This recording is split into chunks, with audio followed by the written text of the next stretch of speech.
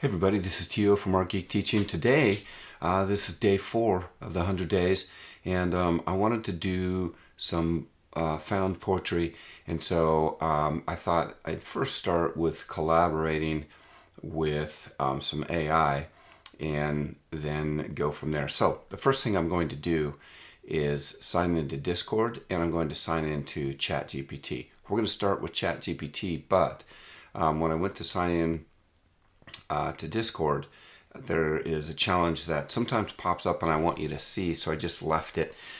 So you can see on my screen here that I hit sign in and it popped up with all of this stuff, but there's no next choice for me. There's no button to go ahead and accept or whatever. And so all I have to do, I know that there's typically a scroll bar on the right hand side.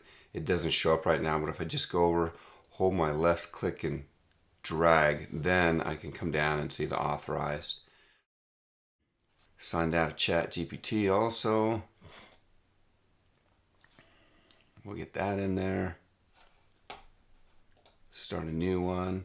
And I'm just going to tell it what I'm doing and ask it to provide a story. Actually, you know what? Yeah, I am gonna do that. So I've got a couple ideas. The first one is I love books. I love bookstores. So I'm gonna say, tell it what I'm doing first.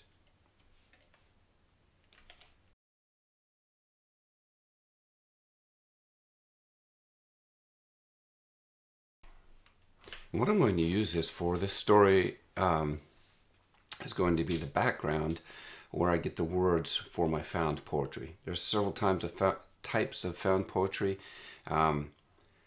This type, I don't know what I'm going to start with yet, but I'm going to use this story to begin with. Here we go.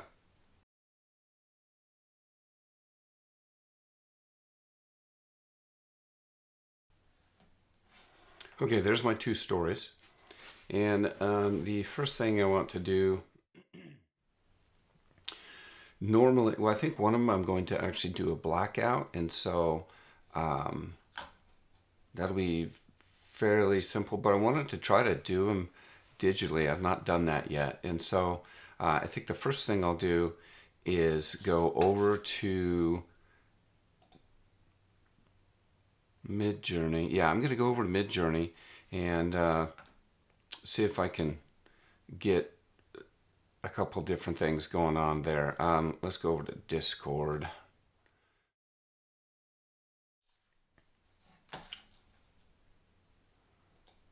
And I love books, so what I'm going to do,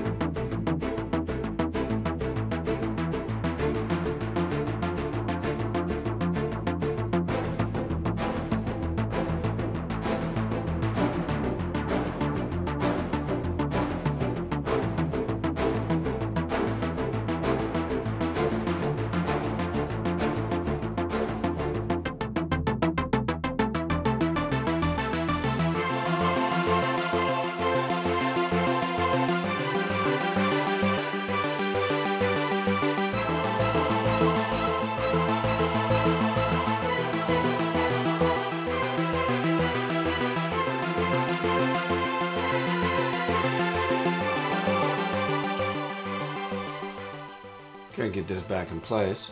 All right, I just kept running that, and I have a couple here that I think I can use. So I really like this one.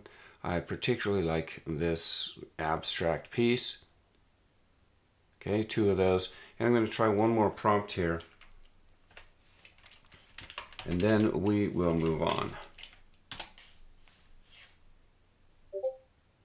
See what happens with this one. And I'll just go over and download those. Then we'll be ready to roll. I have a story and I have images to work with. I'll drag them into Photoshop. Maybe, if this continues to roll here.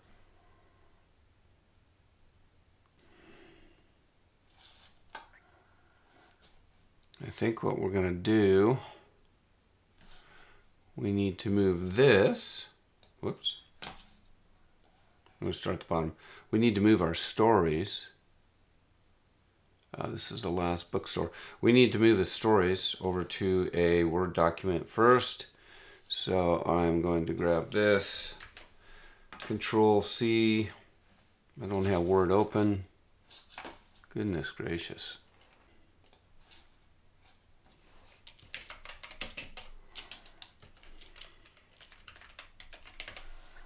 Last bookstore.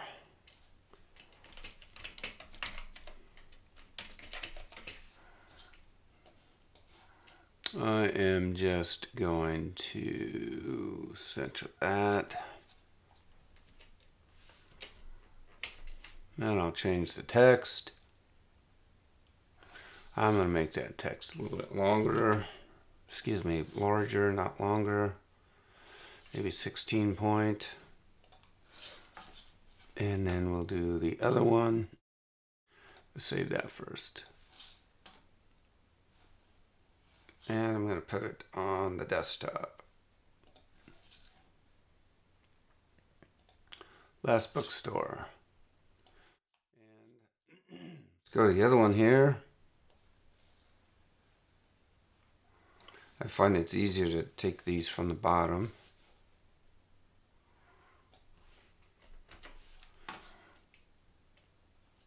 Go back to Word.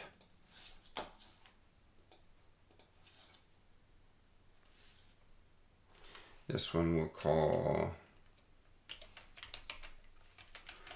for lack of a better word,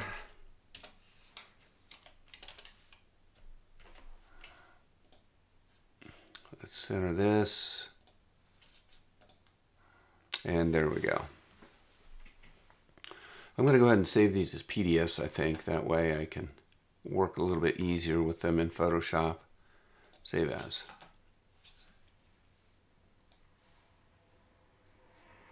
PDF. Export to the desktop. Okay, what I did here was after I wrote the story, well actually after ChatGPT wrote the story, I put it into a Word document. Then I saved it as a PDF and I printed it out. After printing it out, I just brought it out in the studio so I could shoot this kind of top down with crummy lighting. But I'm just going through right now and picking my words, making a poem. And I usually do these really quickly, first time through. And you can always go back through and do them again. But I kind of like, usually the first one is typically the best one for me. So that's all I did here. Chose my words, circled them, and then we'll bring it back into Photoshop.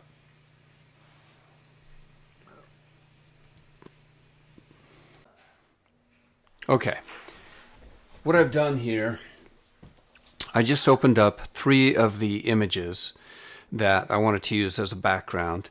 You can see this is the book one.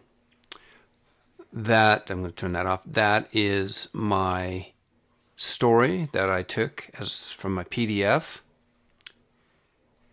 This is one of the other backgrounds, and this is the last background. So we have 3 different backgrounds to choose from. I'm probably going to use a combination of the 2. And so what I first am going to do, and I already got it here so I can save a little time. You can see that on my screen there's, most of the text from that book image is gone. And here's what that looks like, right? So it just had text image in there, and all I did, there's a million ways to do this. But what I did was I just grabbed Kyle's Real Oils brush. You could do it with a wet blender. I mean, there's a lot of ways you could do this. I just wanted it fast. And so all I'm going to do is come over here, select the background color by pushing down the Option key. So it has that color, and then I'm just going to dab, right? I should have this on 100. It's mixing at 35%, but I'm just going to come over here and dab. I'm going to get rid of that text. That's all I'm going to do, okay? Just so that it's not competing with the text that I want to have in there, okay? Easy pie, no big deal. 5 minutes to do that. You don't need to watch me do all of that. Now that you know how to do it, okay, it's pretty simple.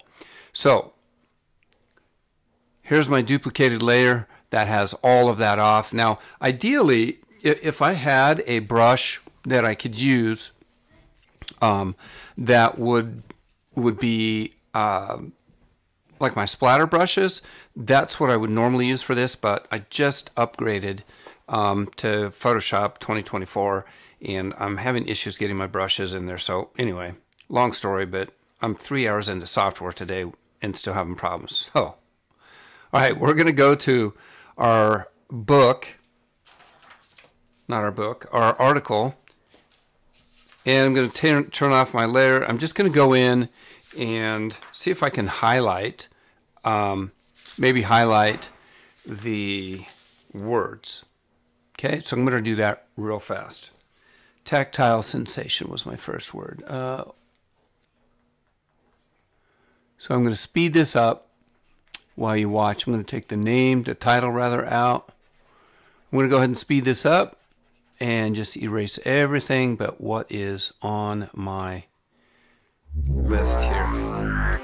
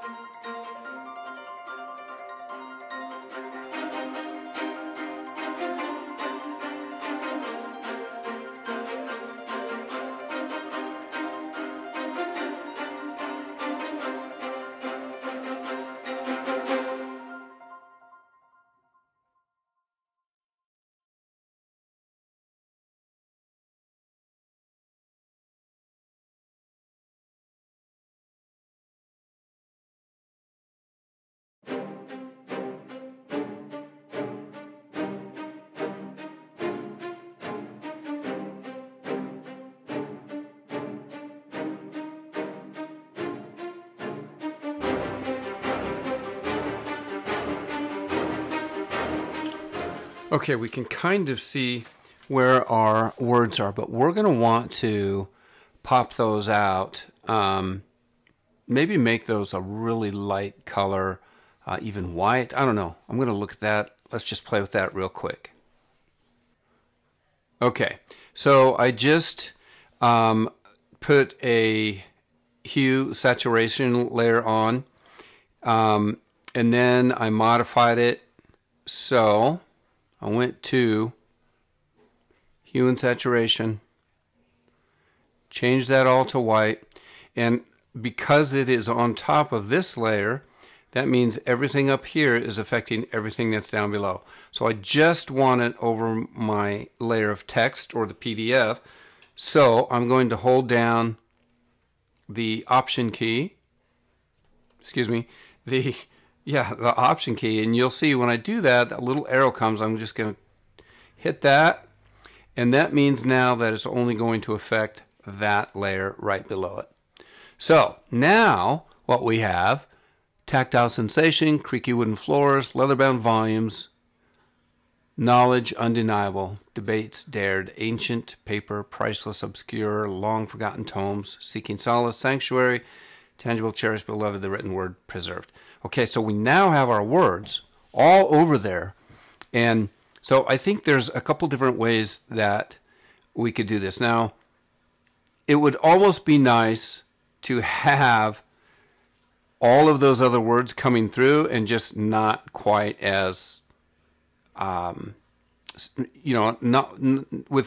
without as much contrast as what we have on these. So, and even these, maybe we'll go down and just knock them down just a little bit. Kind of need them all the way up, it looks like. So I guess I'll leave them like that. But I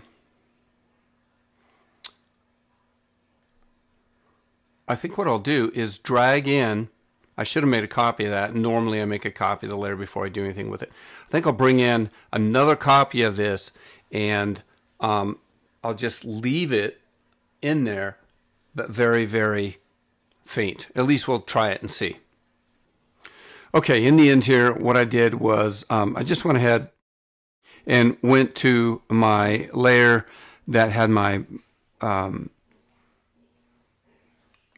layer that I had the document on. I imported that, as you saw. I went ahead and just copied rather, and then moved into this document here and pasted it. And then I knocked down the opacity. You can see here's what the opacity is at 100%.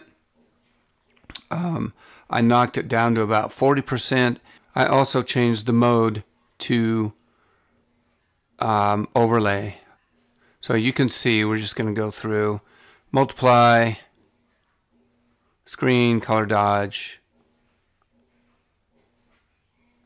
hard light. There's my overlay. Hard light would have worked as well. Okay, so anyway, that's what we've got going with this. I've got it on overlay. I moved the opacity down to about 43%, and I could move that up or down. I'm on the right layer here. Move that up or down depending on what you like. I tend to like it about 40%, it looked like. So the only other thing I'm going to do, I want a little bit of texture in this upper place here. And so what I think I'll do is just go through and add, see what one of, yeah, this one's the one that I really like. I really like the lines in there, and I like this little blob over here. And so what we can do is same thing. Let's just look at the modes here real quick and go through the modes and see what they look like for us. Some of them you can't tell. That one's not too bad. Darken's okay.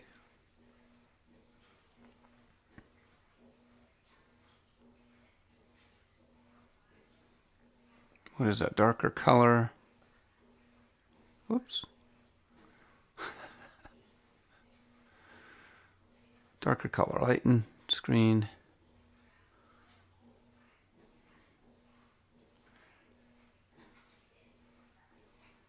Soft light, not too bad. I think all the rest of these down here are not going to work.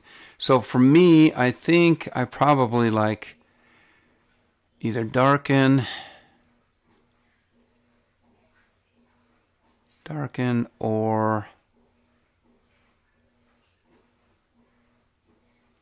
here, let's do this. I'm going to put this one at darken. I'm going to hit Control J, make another layer, turn that layer off, and I'm going to move this one to, I think it was lighten. Nope. Darker color.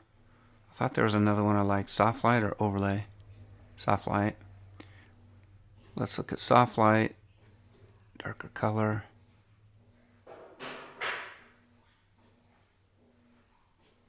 Okay, I'm going to make this one soft light. And then we're just going to go back and forth between these. Turn them both on. Okay, that is soft light.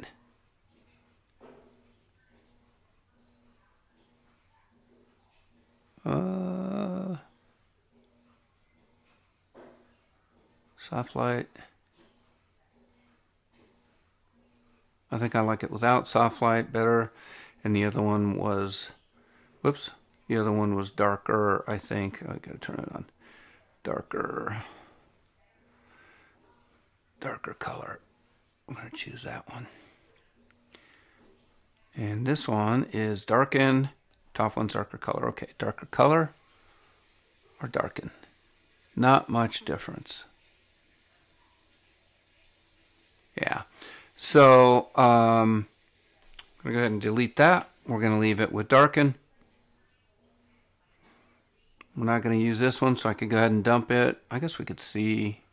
My guess is it's going to be too much of anything.